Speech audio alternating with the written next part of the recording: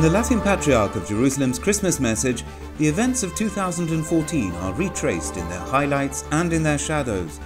The new Christian Media Center was presented at the press conference.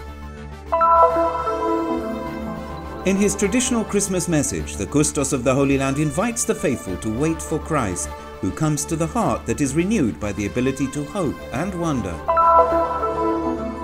Despite the conflict in Gaza, the normal flow of tourists in the West Bank was maintained in 2014, helping the growth of Palestinian development.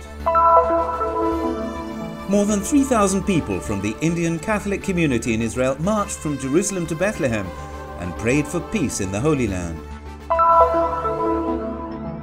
During the week of Christmas, which coincides with the Jewish feast of Hanukkah this year, the holiday spirit pervades the entire Holy Land, inspiring people of different faiths.